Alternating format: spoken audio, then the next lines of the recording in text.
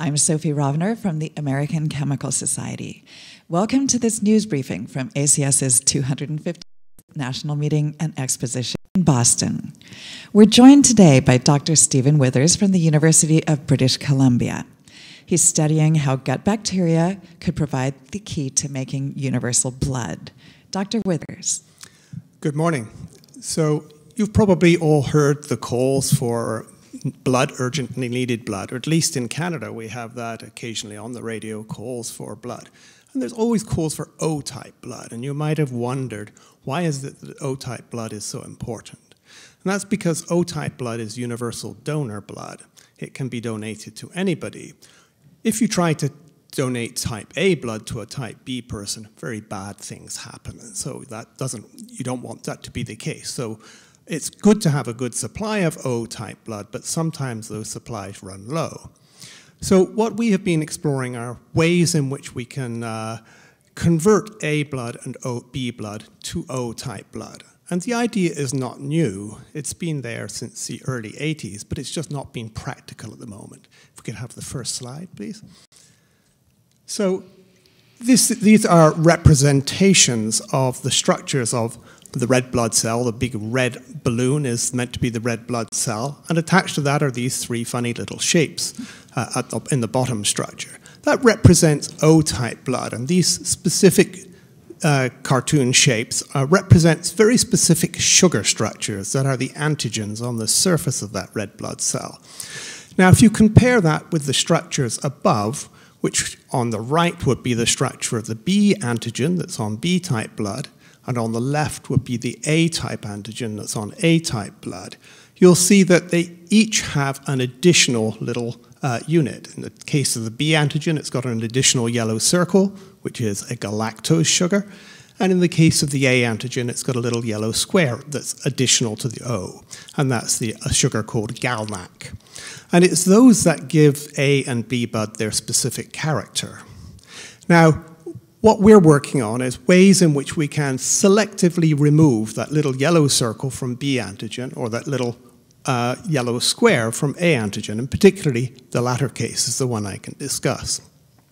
So to do so, you've got to be able to cut that off under very mild conditions which do not disrupt the red blood cell. And so realistically, I think the only way that can be done is using enzymes, Mother Nature's own catalysts, which are very good at doing things under very mild conditions.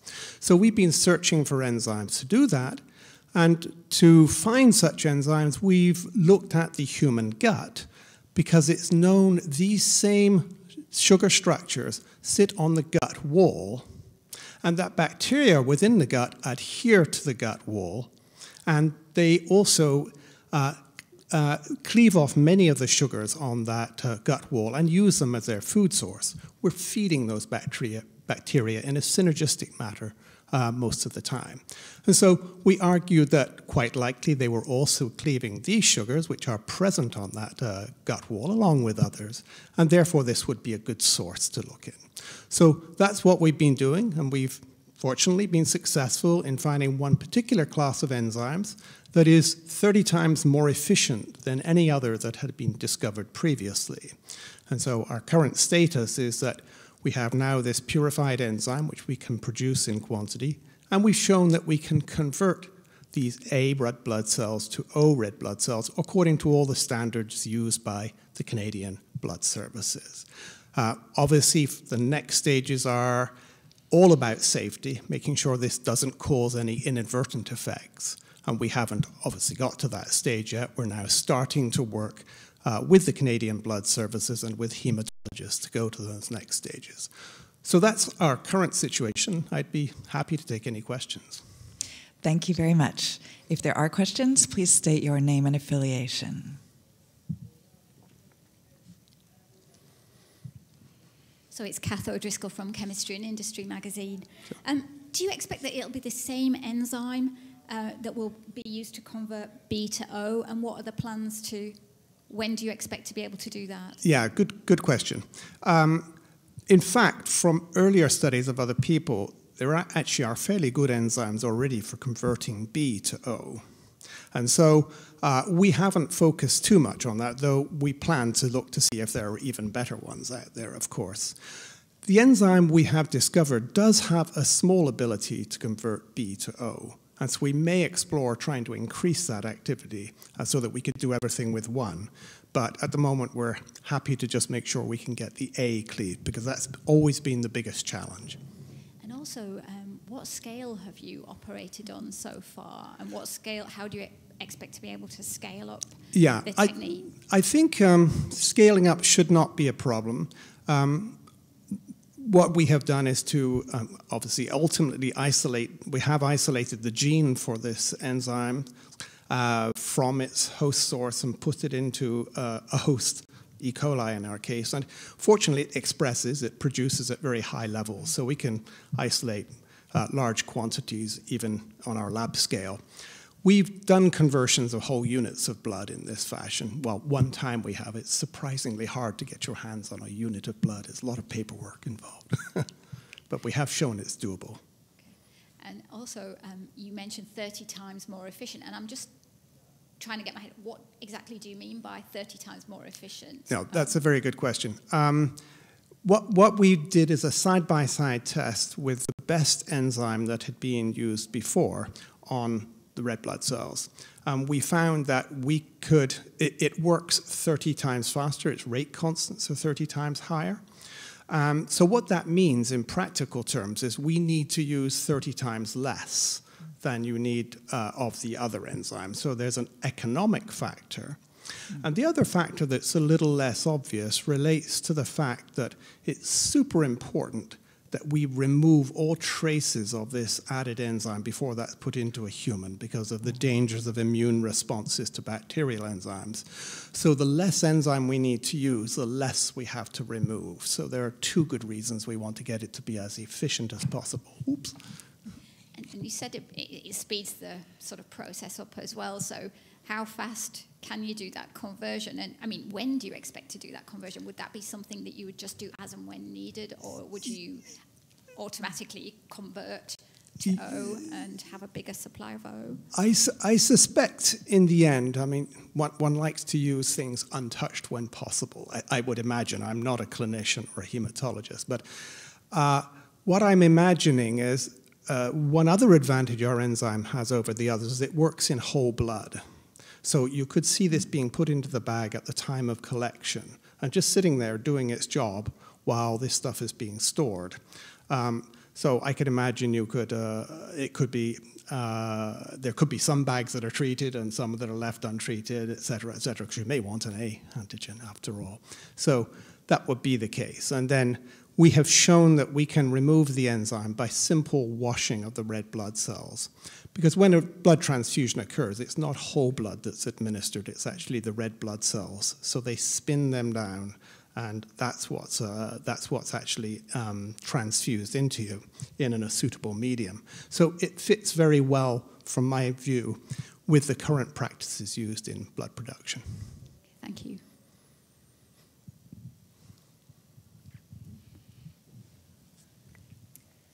Laura Cassidy, ACS.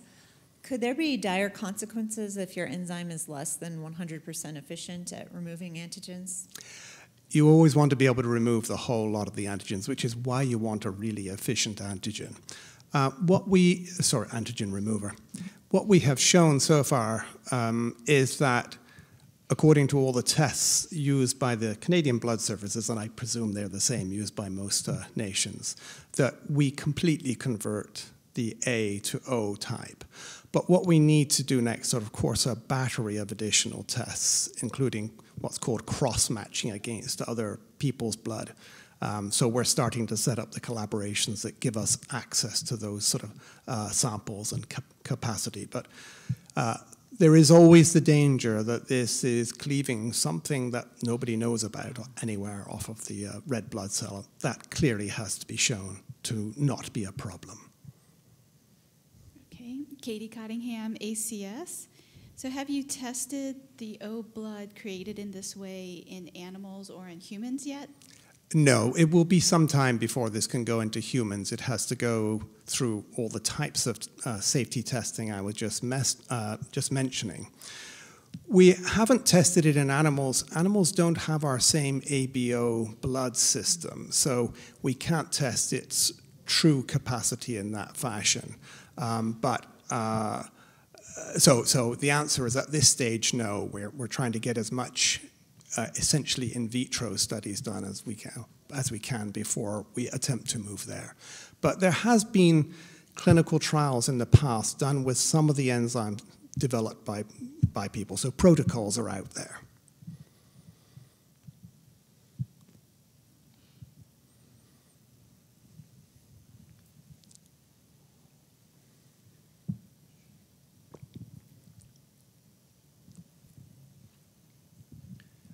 Pelobus legacius. If you look at those structures, of course, there are some commonalities. Take the extreme case. If you cleave off that entire side-hanging chain from the O type, you essentially still have a red blood cell. How functional is it, or is it functional? Yeah, that's a good question. And in fact, that was a strategy we looked at earlier, looking at an enzyme that would cut the whole thing off. Unfortunately, you have to be really careful on that because you can expose then large amounts of a sugar called galactose or another one called glucanac, which are recognized by receptors on the liver, and then that tends to clear the red blood cells out. So we became less adventurous and moved back to just cutting the single sugar off to give us the natural antigen. We never tested that was a problem, but we were alerted to the fact that we might run into those difficulties. Now, stepping back one point, if you just remove the fucose, galactose, or whatever is attached to it, was that sometimes entertained as a function? Because, of course, all three cells would essentially have the identical configuration. Yeah. Again, it's a question of avoiding exposure of antigens, not of antigens or of receptor binding capacity that would cause them to be cleared. And so that fucose protects the cell or masks that terminal galactose that's on there, which would otherwise be recognized by this clearance receptor. The galactose that we're cutting off is alpha configured, which is not bound to that receptor, but the galactose that you would expose is beta configured, which means its linkage is different. And so that is the one that would be recognized and cleared. Now, stepping one away from the ABO system, RH factor was always a problem, particularly for pregnant women and all that. Exactly. A lot of typing I've done there. Is there a potential for something like these enzymes to essentially make an RH positive into an RH negative, or attaching something to there? I'm not even sure where the heck the RH factor is, whether it's attached to a cell or whether it's just the plasma material. So certainly these things are possible, but the RH factor or the RH antigen is actually a protein which is embedded in the membrane, so it's a lot harder to see removing that in any way, after production of the red blood cells. There are people trying to mask it by putting polymer coats and things like that on the surface, so that might be the way to tackle the RH factor. Yes, I have seen people trying to titrate it out, but that's still kind of a thought. It's tricky, and in fact, partly the reason we got into this is that some of our colleagues were interested in that strategy as a way to mask the AB antigens, but the AB antigens project much further from the cell surface on these sugar stalks, and that was just not a feasible strategy. They would require so much of a load of polymer, whereas that's a good thing if enzymes want to access there. They can easily access these sugars out on these stalks. So maybe some combination will be the right way in the end. Hi. So I was just interested in the novelty of that metagenomics approach to actually finding these novel glycosidases. And I know you talk about sort of finding some unusual ones from humans and from beaver feces. Right. I wonder if you could say a little bit about Sure. that and what potential applications they might have. What glycositases are we particularly interested in finding, for example? Sure, if we can go to the next slide. So I just have a little graphic showing, indicating the metagenomics approach. And so conceptually, you take bacteria or microorganisms from an environment that's likely, you think is likely to contain the enzyme of interest.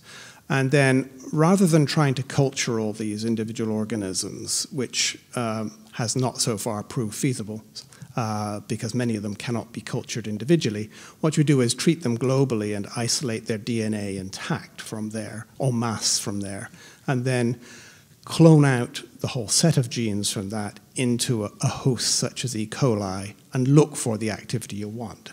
So again, this approach was clearly developed by others years back. We're just applying that approach.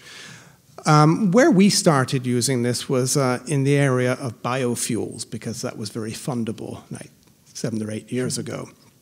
And so we looked at a number, and others did too, at a number of forest soil sources, that being a logical place to find cellulose-degrading enzymes.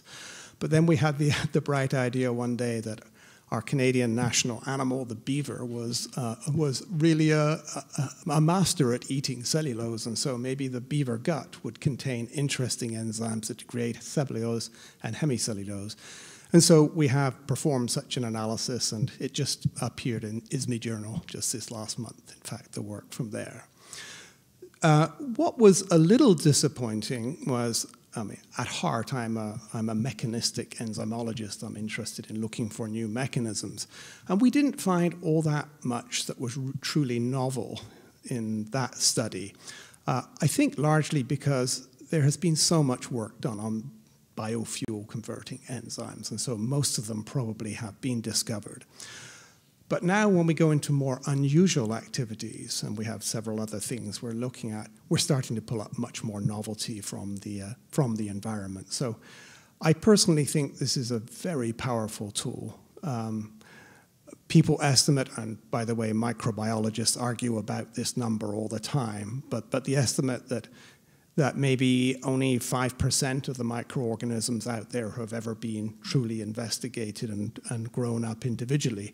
So that means that the other 95% are there for the taking. There must be huge genomic capacity within that, huge reservoirs of enzymes, some of which will be completely new and interesting and hopefully useful. Thank you. What determines the type of blood that an individual produces? Their parents. Genetics rules, yeah. Yeah, so it's very much determined by that entirely. All right, any further questions? All right, well, thank you very much. The archived version of this session will soon be posted at bit.ly/ACSLive_Boston 2018. Please join us for our next press conference at 10:30 a.m. today on nanobot pumps that destroy nerve agents. Thank you. Thank you very much.